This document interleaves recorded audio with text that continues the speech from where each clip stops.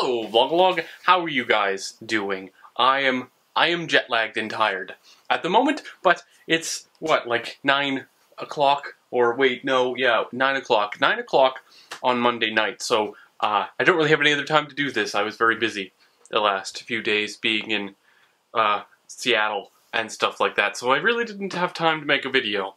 I probably could have recorded it somewhere doing something, but I've been uninspired on this topic.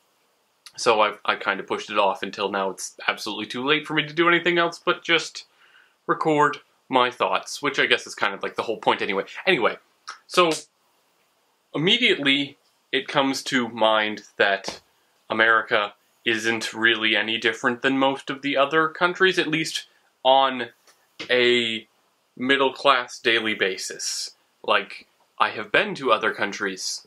They do not feel much different. I have lived in, like, houses and stuff, and, like, with the exception of Canada and their bagged milk, it all kind of feels the same.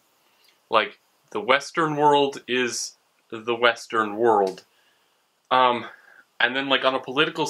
I try very hard to limit my political intake. When it comes time to election, I compare the people who I can vote for, and I'm like, yeah, this one is clearly the best. He's not gonna blow up the world. Although, unfortunately, so far it's kind of been a little bit of a lesser of two evils type thing, but, what are you gonna do? I mean, I kind of think it's the same way in other places, but that's not what we really like about America. I don't actually know what is unique about America. That's, like, not even on a good or bad thing. What I'm saying is that I don't know enough of the differences between different places to say, oh, I really like this bit of America, it's a good bit, versus all the other countries. In, like, the past 50 years, on an average, I am quite proud of what we, as a nation, have accomplished in the space program. We kind of were the main way that the International Space Station got built. And then we stopped, and now that's Russia. So we're the second best at this point. Although I'm really quite happy that the SLS, which is the new space launch system, has been approved and has been sent off to Boeing for manufacturing of the core stage, which is pretty fantastic, but completely on another subject. What I'm saying is that I have no idea about what we're particularly good at and what I'm particularly happy about. Anything I can think of that, like, we have lots of running water and lots of food. Any not third world, any established Western country has. And a lot of them have it better. This is not what Kevin was trying for at all.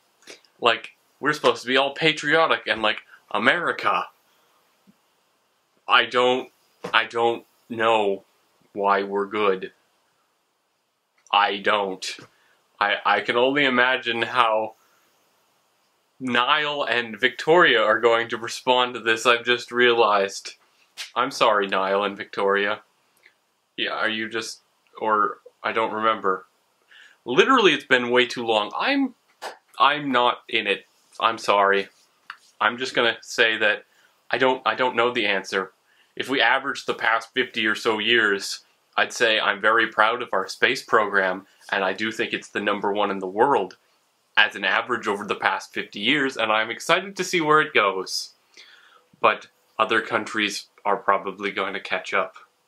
But what are you gonna do about other countries, eh? You just gotta let them exist and try to be better than all of them at all times, because for some reason we have this weird system where we have all these sections of the Earth that are fighting against each other in all these different respects, and somehow they all need to be ranked and we need to be better than all of them because we are the best, even though it's like an imaginary line we've drawn in the sky that says, yeah, this is our sky, land, place. I don't know why we're in the sky, but we own the airspace, so this is our...